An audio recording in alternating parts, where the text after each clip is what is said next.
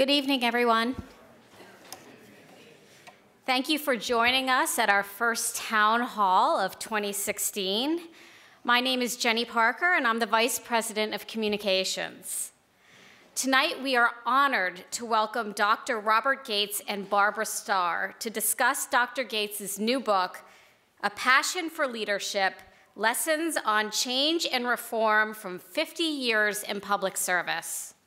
First, some housekeeping notes. If you could take some time now to turn off or silence your cell phones.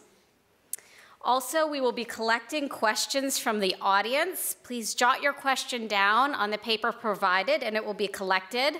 Barbara will get to as many questions as she can. Tonight's program will be followed by a book signing and sale. The book is available in our museum store downstairs. I also want to alert you to some very exciting town hall programs we have coming up. On February 1st, acclaimed scholar and judge Guido Calabrese will be here to discuss his new book on the future of law and economics. Then on February 8th, for a program titled Liberty's Nemesis, Dean Reuter of the Federalist Society and John Yoo, former Justice Department official, along with former White House counsel C. Boyden Gray and Center for Equal Opportunity President Linda Chavez, will discuss why concentration of power in administrative agencies may be the greatest threat to our liberty today. On February 11th, please don't miss our conversation with top presidential historians Annette Gordon-Reed, Jeffrey Ward, and Sean Willents, followed by light fare and a sneak peek at our very exciting new feature exhibit headed to the White House. This year's town hall lineup will also explore timely topics of immigration, policing, education reform, and others. The full schedule of town hall programs is available at constitutioncenter.org/debate, and I'm pleased to let you know that all of our fall 2015 town hall events are now available on iTunes and on our website. Finally, please note that the National Constitution Center is a nonpartisan, private nonprofit, and we rely on the support of our members to engage people of all ages in constitutional education. If you are not yet a member, please see Rebecca Bolden at the membership table outside the auditorium or visit constitutioncenter.org/membership for more information. Now on to tonight's guests.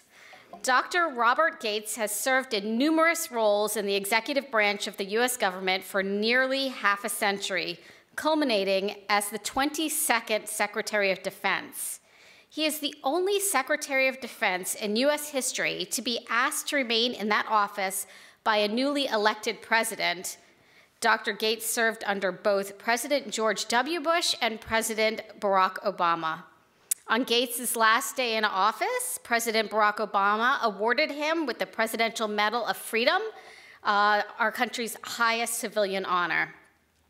Dr. Gates is currently Chancellor of the College of William and Mary, President of the Boy Scouts of America, and currently serves on the board of directors of Starbucks.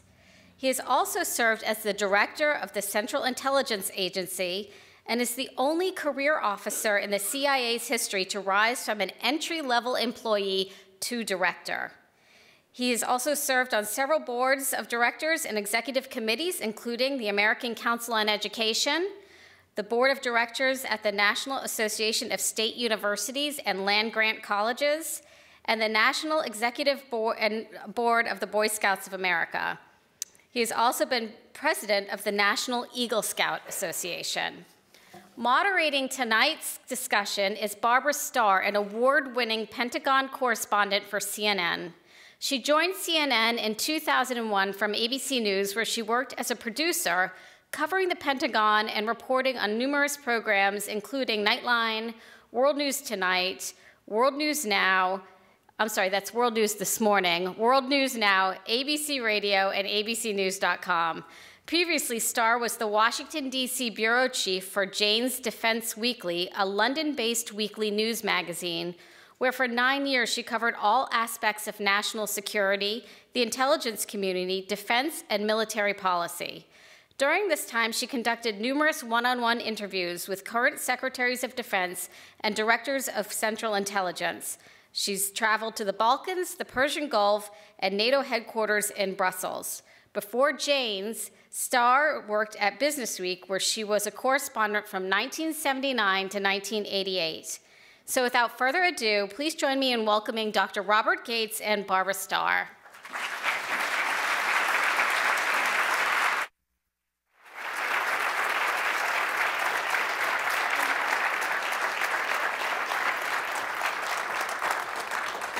Well, I think Dr. Gates and I are both absolutely delighted to see so many people here, because I flew up from Washington earlier, and down in Washington it is full-on apocalypse preparation.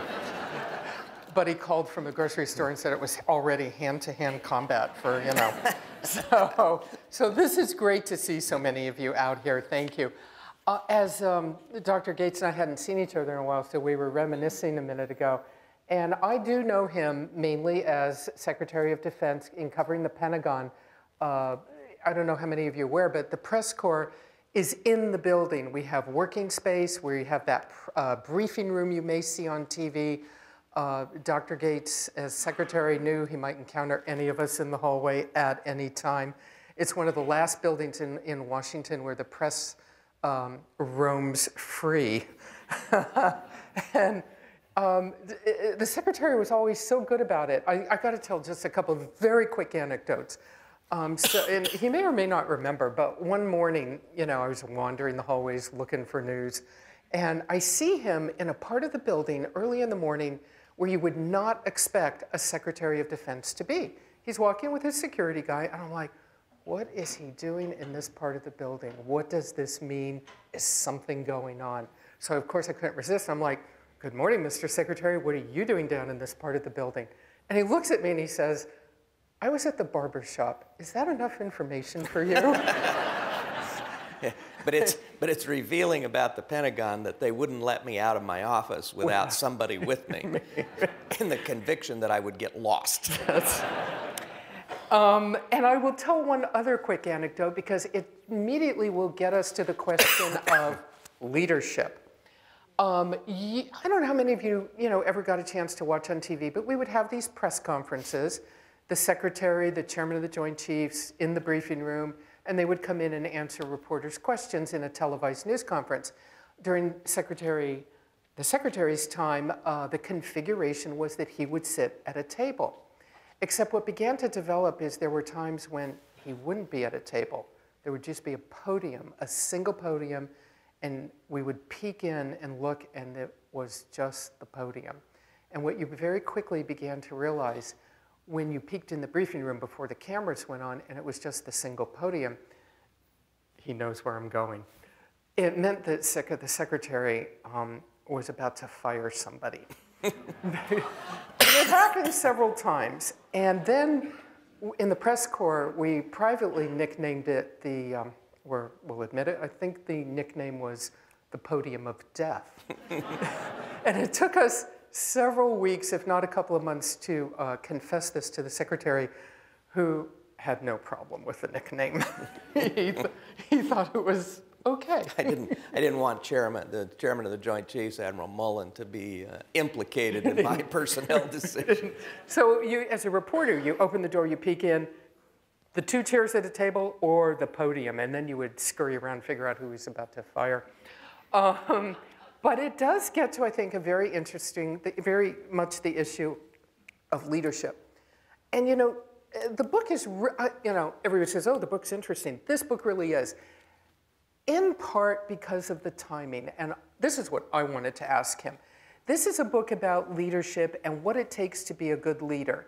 Now, I suspect many of us in this audience, starting with me, we are employees somewhere in the world, and we have people who lead our organizations, and they may be employees of stockholders or employees of the federal, the cabinet.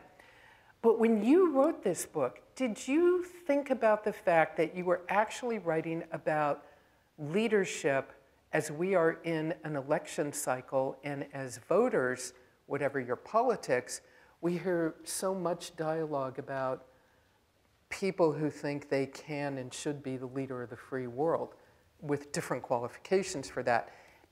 Is it just coincidence? Because I find this book very interesting in terms of a blueprint for maybe what it really does take to be President of the United States. Well, I think what I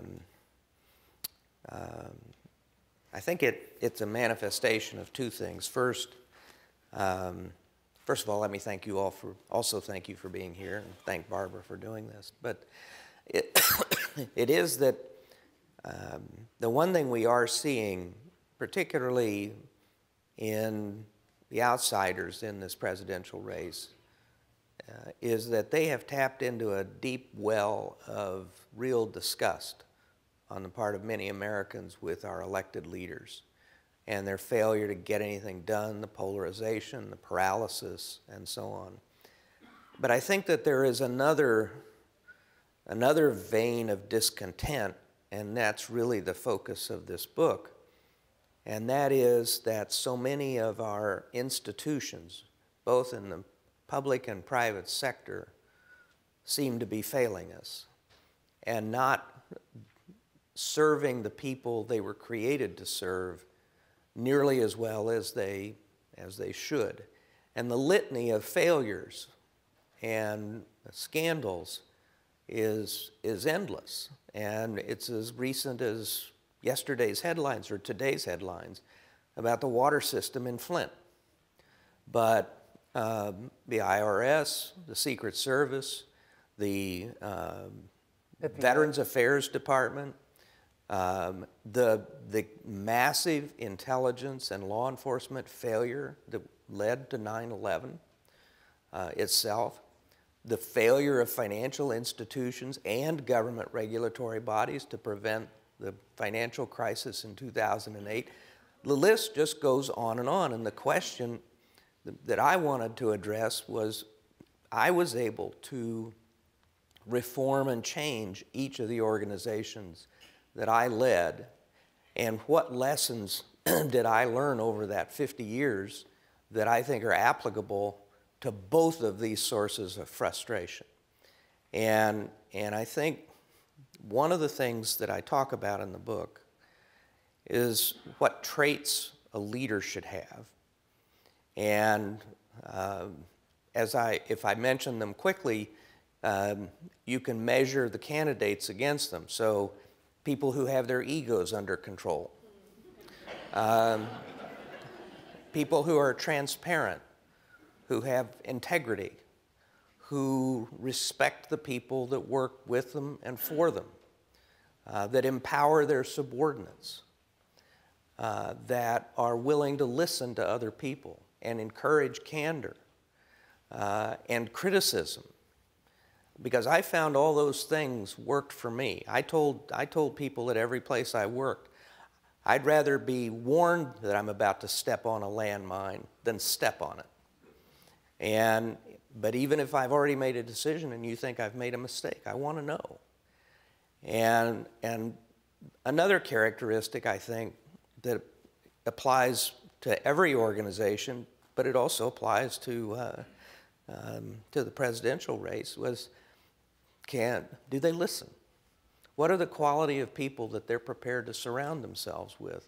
And I'll just make one further point, and that is, if you look at the greatest presidents, it seems to me they have in common that they fit a description that Supreme Court Justice Oliver Wendell Holmes offered about Franklin D. Roosevelt in 1933, when Holmes said that Roosevelt had a second-rate intellect but a first-rate temperament. And if you look at our greatest presidents, Washington, Lincoln, Franklin Roosevelt, Truman, Eisenhower, in my view, Reagan, they were self-confident enough to surround themselves with people they thought were smarter than they were, to listen to them and then integrate their views with their own judgment and their own experience. Unlike the founder of, one of the founders of MGM, Samuel Goldwyn, who once told his staff, "I want you to tell me exactly what you think, even if it costs you your job." And yet, I mean, I think we all agree as we're hearing the Secretary talk, this is a framework for being a member of the cabinet, for being a president, for being a university leader as you have been. This goes across all sectors. But do you think that, how is leadership impacted these days by the hyper social media cycle? Because while you within the Pentagon or the CIA might have had some time to contemplate a problem and get the best advice and have the time to have that temperament, the news media is all over you in a microsecond these days. And we see it, I think, in the presidential race. And we see an attention span by some candidates and by the media that seems increasingly short. Well, I think... Does that hurt leadership? I think that I think leaders can deal with that. And what it requires is self-discipline. This is another characteristic that I describe, that I talk about for leaders in the book. Self-discipline and restraint. One of the lines that I have in there is a favorite saying of mine: never miss a good chance to shut up. And the truth is, I think a good leader, you know, if someone comes rushing up to them and says, how are you reacting to this bit of information? A good leader ought to have the discipline to say, well, first of all, I'm going to find out whether that's true or not. And then I may actually think about it a little bit before I decide what we're going to do. So I think leaders allow themselves to be rushed into making what end up often being imprudent statements or rash statements. I think there is a difference between being a candidate and being in office. Being in office does give you more of an opportunity to be disciplined.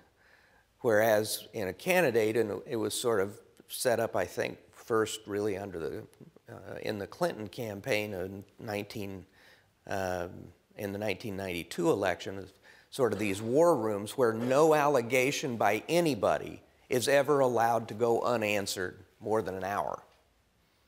And sort of this constant trying to get ahead of the news cycle. So in a political campaign, it's probably a lot tougher. But you know, as part of this self-discipline, I also talk about, you know, people who yell and pound the desk and have temper tantrums and so on.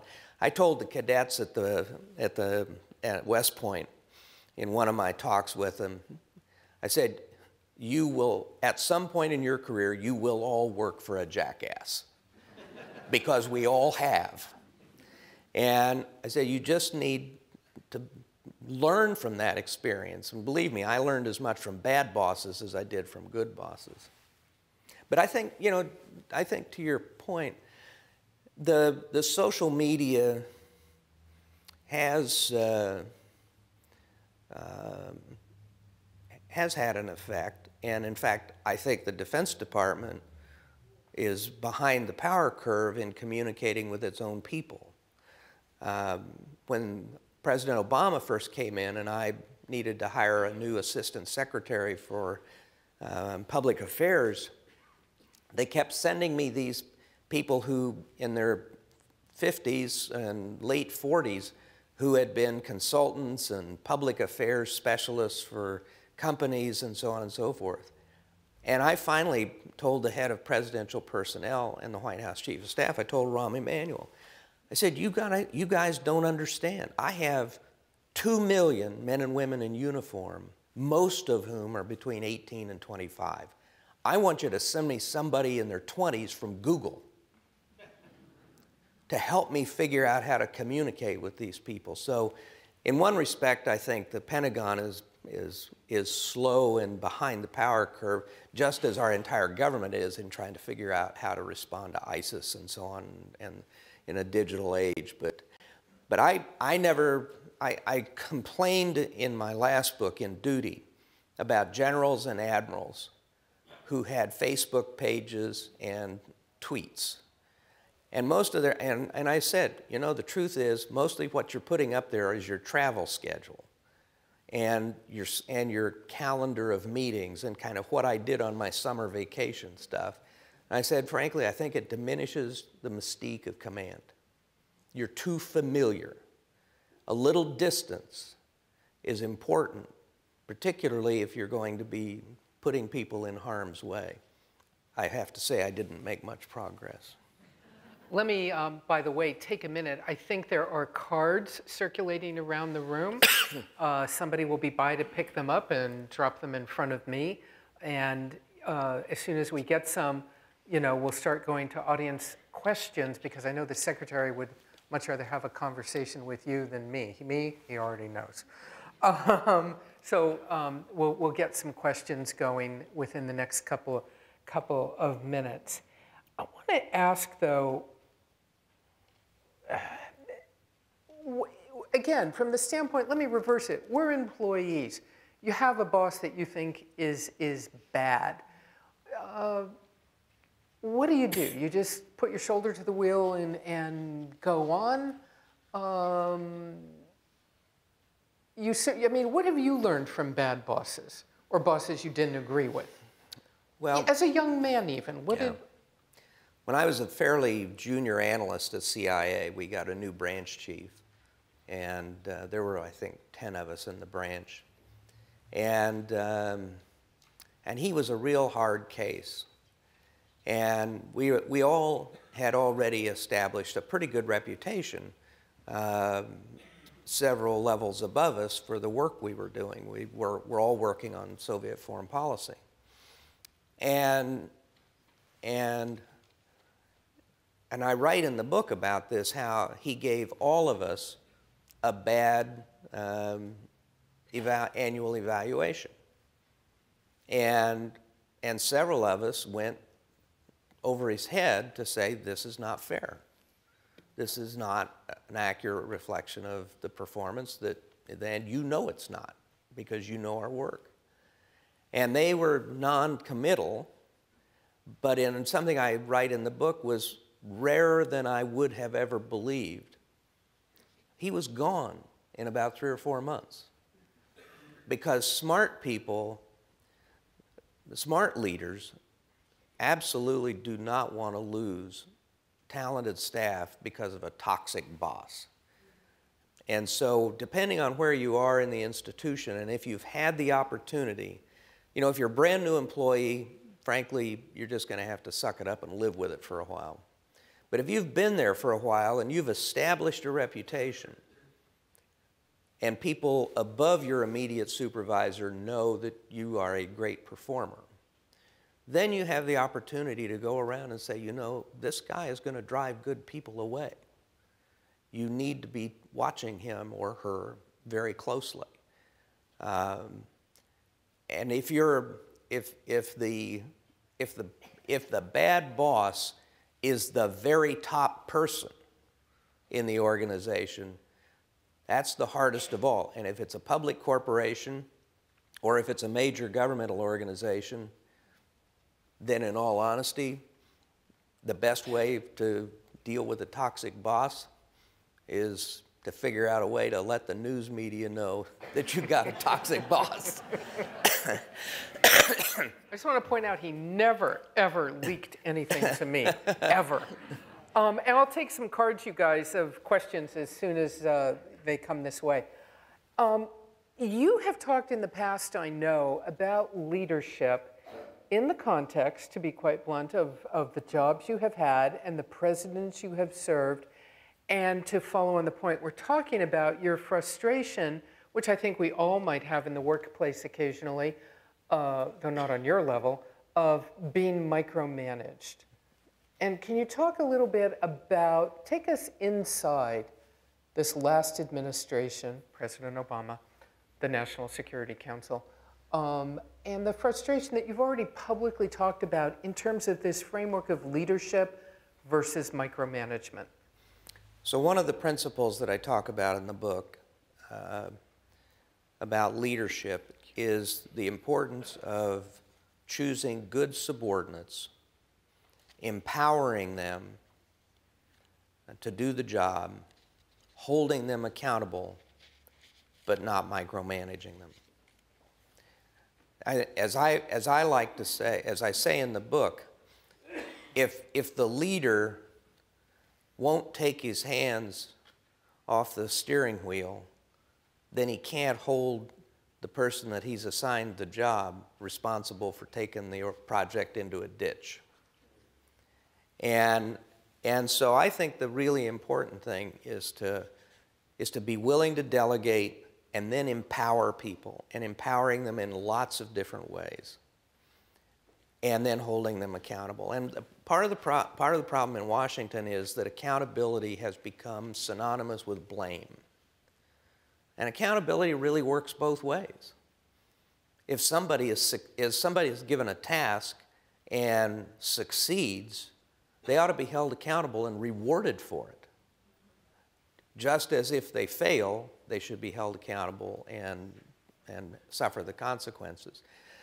So one of the problems that I had in the Obama administration was the problem of micromanagement, and particularly of military activities, and I would say in my time in the Pentagon, attempted micromanagement, because I blocked it. He had the podium. I also had the advantage that everybody knew that I wanted nothing more than to get the hell out of there, and so it gave me a great advantage in Washington. Oh, I forgot to tell you, he kept a countdown clock in his office. How many days he had left before he could go? Actually, days, minutes, hours, minutes, and seconds.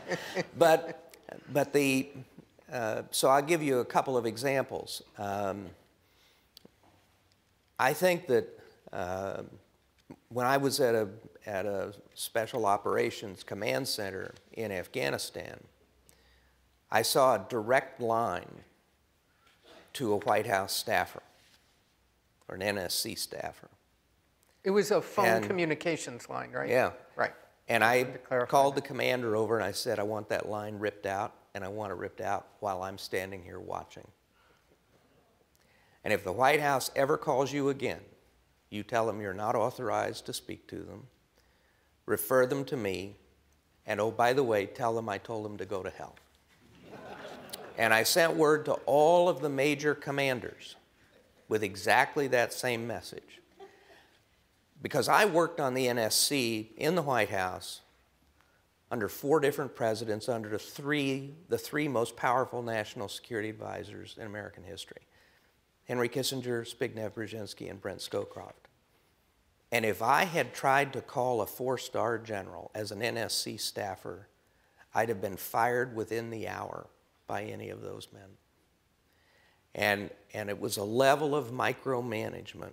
And I'll give you an example. This is hypothetical. This isn't hypothetical. This is inferential on my part about a current event where I can see the fingerprints of White House micromanagement all over it. And that was the freedom of navigation exercise around one of the Chinese artificial islands in the South China Sea. First, my guess is that the Pentagon was pressing to do one of those freedom of navigation, steaming by one of these islands within the so-called 12-mile limit for months before the White House finally agreed to it. But then they did a number of things in terms of turning off radars on the ship and so on, that instead of it being a freedom of navigation exercise, asserting that nobody had, those were not anybody's territorial waters, it became an innocent passage, which is like when the Chinese ships go through the Aleutians and so on. If there's no bad intent and so on, it's called innocent passage. And I can just see the White House changing the rules of engagement and what that ship had to do so that it was more ambiguous than a freedom of navigation exercise. And I think you're seeing the same kind of micromanagement in terms of the careful calibration of whether we have 50 or 60 or 65 special operators on the ground in Iraq fighting ISIS, or whether we have 100 or whatever. So this kind of micromanagement is characteristic of this White House. I would say it was, I also believe that kind of micromanagement was responsible for the failure of the rollout of the Obamacare website a couple of years ago. They tried to centralize the implementation of that thing in the White House rather than in the Department of Health and Human Services, where there would have been technical capability to do it right. So this is a problem, and I'll just give you a final factoid on this. The National Security Council staff, under the 4 presidents I worked for, that would have been Nixon, Ford, Carter, and first Bush, numbered about 50 or 60 people. The National Security Council staff in this administration is 450 people.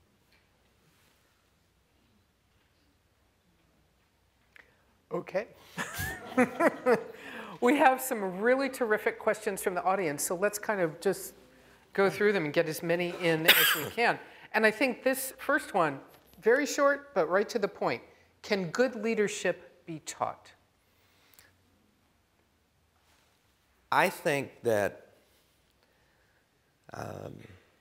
I try to differentiate in the book between leadership and management.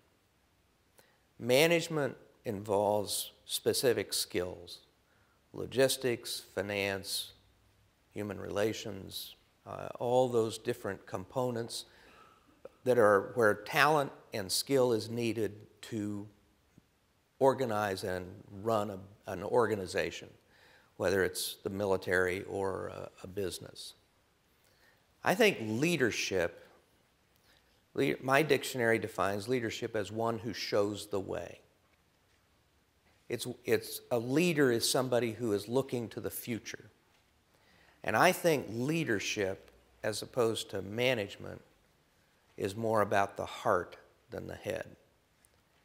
Dwight Eisenhower wrote his son in 1943, and this is in the book, about how, about the leadership, the qualities of leadership, and he talks about dedication and sincerity, fairness, and good cheer. Those are not qualities taught in school. Character and integrity are not taught in school. You can hone some of these capabilities, but if you don't like people, if you don't respect people, if you think you're better than other people, if you don't treat other people with dignity, in my view, you cannot be a successful leader. And those are things that are more about the heart than about the head. So when you look at the list of presidential candidates right now, what worries you? I mean, Well, I was asked on Morning Joe the other morning if I saw any candidates, or how many of the candidates I thought had the characteristics of leadership that I had been describing. And I said, I don't see any. I've decided in retrospect that was probably too harsh. There are probably 2 or 3. And no, I'm not going to name them. but it's a troubling thought. And one of the questions sort of gets right to that. This audience member asks, given your ability to reform bureaucracies, what advice would you give to the next president of the United States? Let's broaden that out on reforming bureaucracies, on leadership, on being, in fact, the leader of the free world. Well, my advice would be to read the book. But I think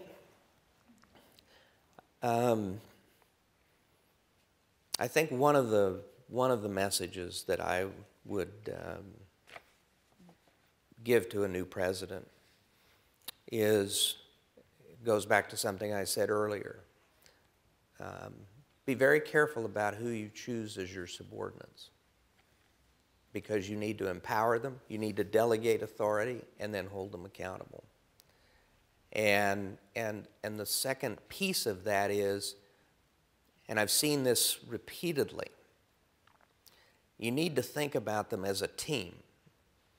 When President President-elect Obama and I had our secret meeting in the firehouse at Reagan Airport to see whether I would agree to work for him, one of the first questions I asked him is, what's the rest of the team look like? Who are you considering for other jobs? Because most of my career, the Secretary of State and the Secretary of Defense weren't on speaking terms. And in some cases, they really hated each other. And it happened more often than not. And often there was that kind of feeling between the National Security Advisor and the Director of Central Intelligence, and so on and so forth. And so the question is, can you put together a team that can disagree with each other and remain a team, and respect each other, and disagree and give you good advice? And I would say that the president that did that best, in my view, was the first President Bush. And so of his major team, of his principal players, Jim Baker and Dick Cheney, who was Secretary of Defense, and Scowcroft as National Security Advisor, Colin Powell as Chairman of the Joint Chiefs, I was Deputy National Security Advisor, and so on.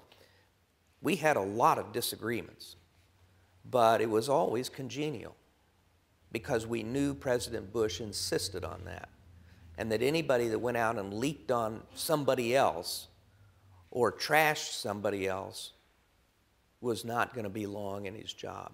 So, which is a concept that works on several levels. It works in the boardroom, right? Absolutely. This team, you know, absolutely. It works probably for many of us in our own jobs. And I'll tell you, the president who wants consensus is going to be very sorry for it. Somebody once described consensus as everyone agreeing collectively on something to which they all disagree individually. And one of the things that I talk about in here is the use of task forces and various groups. And I say, if you put a premium on consensus, you will be the loser, because consensus always goes to the least common denominator. And you will almost certainly not have a bold enough proposal if you've insisted on consensus. When he was at the Pentagon, two of the very bold things, but looking back in retrospect, it were things that had to get done that the Secretary did. His response to the scandal that you may recall at Walter Reed, when we learned that our nation's wounded veterans were not being appropriately taken care of. If you were in the Army and involved in that, you really didn't want to be explaining that to the Secretary. You wanted to be fixing it, not standing up there explaining it. You wanted to be already fixing it, or he would not be very happy with you. And you did not want to be telling the press that it was all the fault of a couple of NCOs not doing their job. Yeah. So that was one, and we're going to come to a question here, that was one leadership moment that I think the news media remembers, because the Secretary moved extremely quickly on that. And the other one, you may recall, in the years of combat, it got to the point where dozens and then hundreds of young troops were dying in Iraq and Afghanistan due to IEDs, improvised explosive devices.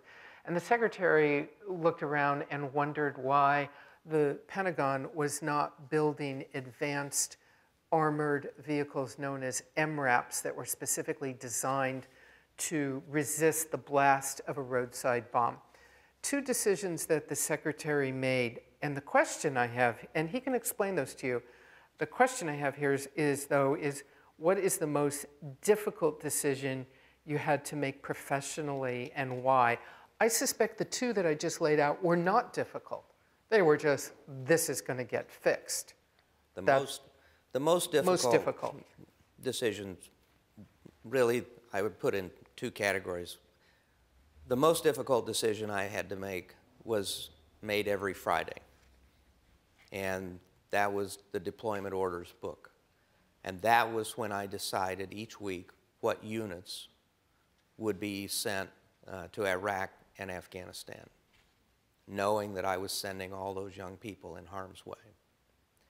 The toughest single decision I think I made was actually one of the earliest, and that was to extend the tours of troops in Iraq and Afghanistan to 15 months from a year. A year was already a really hard tour on the troops and on their families.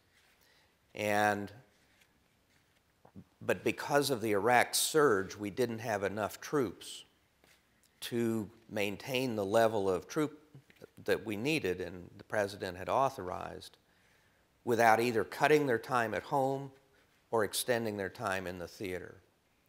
And when I made the decision, and it was the recommendation of the Army and the other services that I do it, but when I did it, I knew that was going to be very hard on the troops and especially on their families. As a young captain in my office told me, he said, "Sir, the thing you need to understand is that brings to life the law of the twos. You miss 2 anniversaries, 2 Christmases, 2 birthdays, etc., 2 Thanksgivings. And that's tough on a family." And I will always believe, I have no statistical basis for it, and I've never seen any, but I will always believe in my heart that those long tours contributed to an increase in post-traumatic stress. Yeah, I remember that because so many were very, very close to ending their tours. They were going to be coming home. They were at the end of their year over there. Some were on their way out and got turned around. Yeah. Pretty, tough business, very tough business. But on a lighter note, let's talk about Vladimir Putin. The secretary, CIA director, all of his job. He has a long, long history of direct knowledge of Soviet and Russian leaders. So I just want to know this. So, it's my question. So what is the deal with Putin? I mean, is he... Seriously, you've read all the stuff. You know guys who know guys. So tell us about him and how he comes out of that era of KGB Soviet leadership. I mean, does the KGB essentially still live in Vladimir Putin? Absolutely. What's the deal? So President Bush famously said after meeting with Putin that he had looked into Putin's eyes and seen his soul. I came back from my first meeting with Putin in February of 2007, and I told President Bush I'd looked into Putin's eyes and I'd seen a stone-cold killer. Now, maybe it's the old CIA, KGB thing, and I found a way to remind him that he'd been a sort of... Was he nice to you, or did he just like stare we had kind of an interesting relationship because of this. I think we spoke more candidly to each other. He knew I wasn't a diplomat, and I sure as hell knew he wasn't. And, I would tell people, because I'd be very blunt in my conversations with foreign leaders, and I'd say, look, if I'd wanted to be a diplomat, I'd have gone to the State Department, not CIA. And one time Putin pushed a piece of, we were talking about the ranges of Iranian missiles, and because it all had to do with our missile defense in Europe and so on. And he pushed a map across the table at me, that showed the range arcs of Iranian missiles, and it was all wrong. They were way too short, but it was also amazingly crude. It was like some high school kid had put it together using a compass with colored pencils, and I just pushed it back across the table. He said, "This is the best judgment of our intelligence services." And I pushed it back across the table, and I said, "You need a new intelligence service." I think Putin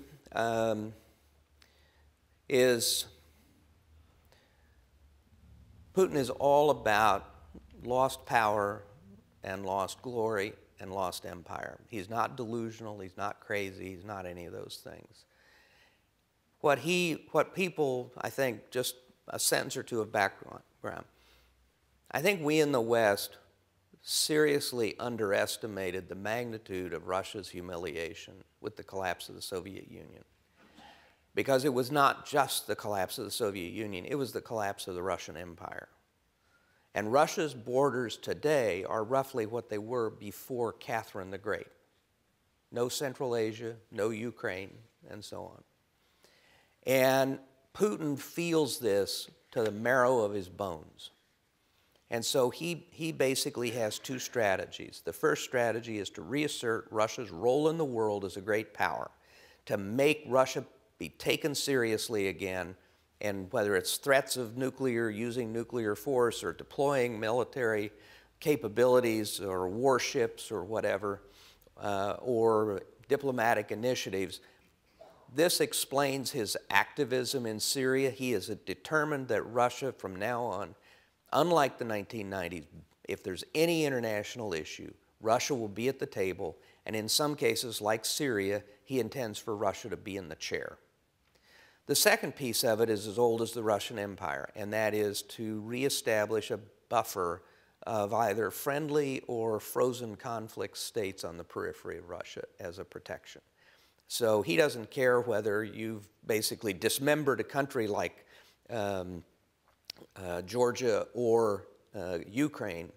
He is determined that Russia's interests on its periphery will be protected, and that's one of the reasons why, for obvious reasons, the Baltic states and others continue to worry. So these are his two main themes. And I think that he's not a sentimentalist. If he finds another Syrian who will be a close friend of Russia, buy weapons from Russia, allow the Russians to keep their naval base at Tartus near Latakia, he'll dump Assad in a heartbeat. So is there any doubt in your mind that he would and maybe has already killed some of his opponents? Oh, I wouldn't be a bit surprised. I think this report that has come out in the news today from the United Kingdom, putting the blame squarely on him for the poisoning of Litvinenko, I think is completely credible. He told the oligarchs when he first took power, he got them all in the room. This is literally true. Got all the oligarchs in a room, and he said, here's the deal. I know every one of you stole everything you have, and I know how you stole it. And here's the deal. If you stay out of politics and stay out of my way, you can keep it. If you get in my way or get into politics, you will pay a heavy price. And so you had Khodorkovsky in a Siberian prison for years. You have Berezovsky in exile in Moscow and eventually dying. So this is a very cold, calculating guy. And kind of a different form of leadership. It's a different form of leadership. So one of the questions that's interesting here, it says, who was the most intelligent person you served under, but maybe also the most intelligent person you might have interacted with, who may not be a good guy? Who may not be a good guy. So who's is there an aha moment out there in your, where you go, that's... Well, I think that, I think anybody who's worked for Kissinger and Brzezinski and Scowcroft has to put them pretty high on a list of incredibly intelligent people, and not only intelligent but thoughtful and insightful.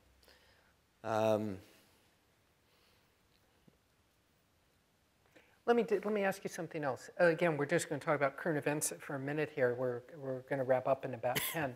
I think many of us look at ISIS, we look at the threat to the homeland, and we wonder, are we in lone wolves, the so-called lone wolves, so inspired attacks, are we at the point where we have to accept the notion that America cannot completely be kept safe, Do we have to accept in our society now that no leader, they all promise in an election, but that the reality is we may be living in a world that is very different since 9/11?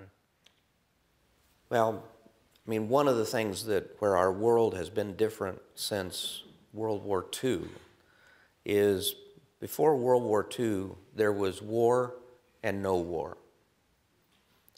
Since World War II, we have lived in a gray area where we have had sort of wars, we have had wars with surrogates, we have had wars like Vietnam that ended up inconclusively, or in Vietnam's case, frankly, as a loss, but wars like Iraq and Afghanistan that have ended up inconclusively. And I think describing what we have been doing since 9/11 as a war on terrorism really was a mistake. Because terrorism is a technique. It's not an identifiable enemy. And terrorism has been with us forever.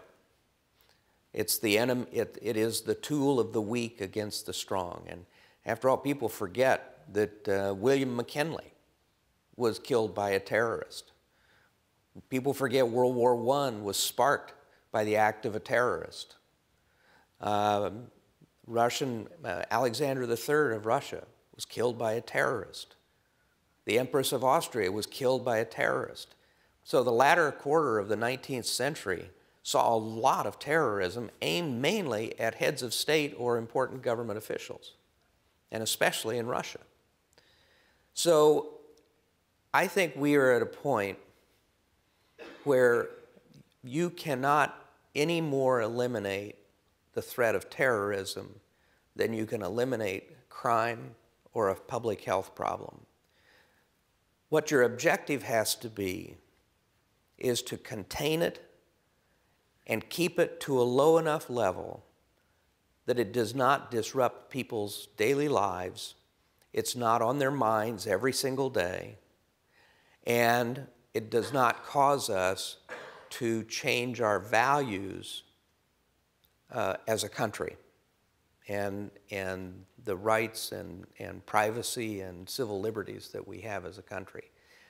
I think we have the capability to do that. There is a need to keep this in perspective. 30,000 people, or I forget what the figures are, but it's something like 30,000 people a year are killed in this country, are killed by guns. And the total number of people killed by terrorists in the last year is about 50. Now, that's a big problem, and particularly because they're lone wolves, whether it's in the Boston Marathon or what happened in San Bernardino or elsewhere. And so we clearly are going to have to do better at getting into neighborhoods and getting into communities, particularly where in Islamic communities in this country, and getting community leaders and parents attuned to their children and willing to speak up if their children are alienated and if their children are susceptible to being radicalized online. We have to be smarter about how we counter this online. So there are a lot of things I think we can do more of, but I think that any leader, and this is frankly where I just am so dismayed with all of the candidates, because no matter what national security issue they're talking about, they're either making totally unrealistic or totally uninformed or totally dishonest promises to the American people. But we do need to do more. We do need to do a better job of vetting people who are coming here. But we also need to keep this threat in perspective here at home. Without changing who we are. Without changing who we are. I'm going to have two last questions for you here. What advice would you give to a young person interested in a career in public service leadership? What advice do you have for young people? Well, first of all, I would encourage them to do it. I think that the younger generation today is not like my generation or the generation before me, where you would look at a single job or a single organization and say, I want to make my career there. I want to spend 30 or 40 years working for that one organization. So if I were a young person today, I think the advice I would give is go into public service, and in your first job, stay long enough to establish a reputation for being capable and competent and a hard worker and so on. And then if you feel stifled in one place, don't withdraw from public service because you're stifled and go someplace else and go to the private sector necessarily, but go to another agency. Go to another part of the same organization. Don't ever feel like you're trapped in one place. I'd been at the agency 6 years when I was first offered a job at the National Security Council by Kissinger. And my bosses, excuse me, my bosses at CIA told me there probably wouldn't be a job for me when I wanted to come back. Interestingly enough, most of those people were still at the agency when I became director. I never bothered them. But I think you have to be willing to take risks. You have to have a certain sense of adventure. Opportunity will knock, but it won't knock the door down. And then the other thing I would say is nowadays, a lot of really great public servants moved back and forth between the public and the private sector. And don't rule that out either, because you'll learn a lot in the private sector that will make you more effective in the public sector. And vice versa, to tell you the truth. And the other piece of it, I would say, is if you're interested in public service and you end up not in public service as a career, public service can still be a part of your life. There are an awful lot of people I know in the private sector who dedicate a lot of their time and their energy to public service in one way or another. So there are a lot of ways that you can do public service without saying, I'm going to go to work for CIA for 40 years, or I'm going to go to work for the Agency for International Development for 30 years, or something like that. But I think once you've established your reputation, you need to be a risk taker, because that's the only way you're going to get some really different experiences. And the last question, we have this same question really, maybe 2 or 3 cards here. So I'll just read it to you. Why haven't you run for president? And have you ever thought about it as he's swallowing water? Lucky I didn't choke that. Well, somebody asked. Really, right here. Somebody asked me in the last day or two if it was too late for me to run for president. And my reaction was, it's always been too late for me to run for president. No, I think I'd be a terrible politician. For one thing, I just am terrible at remembering names. But I think in some ways I'm probably too blunt. Maybe that's what people are actually looking for now, is sort of people being straightforward about things. But I've never even contemplated it, and I will tell you one other aspect of it, just on a very personal level. I have never had a problem going out and asking people for money for the Boy Scouts or for Texas A&M or for the College of William & Mary. I would find it humiliating beyond words to go out and ask for money for myself. And And in that respect, I think almost everybody in politics has a missing gene. and I think the thing that I would like to see a lot more of on the part of public officials, and especially elected officials, is humility. I suspect there's a lot of people agree with you on that point. And I think what you can take away from this evening is you will begin to see here tonight one of the reasons many members of the Washington Press Corps and the Pentagon Press Corps in particular, which I'm a member of, miss Secretary Gates. We really do. So first of all, sir, thank you. Thank you.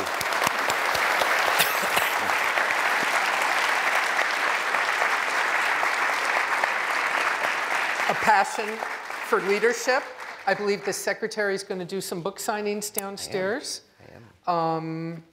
And if you come back to the Pentagon, swing by the press room. We're always there. Thank you all so much for coming tonight. And everybody, you know, have a safe weekend tucked inside from the apocalyptic snow. Thank you. Thank you so much.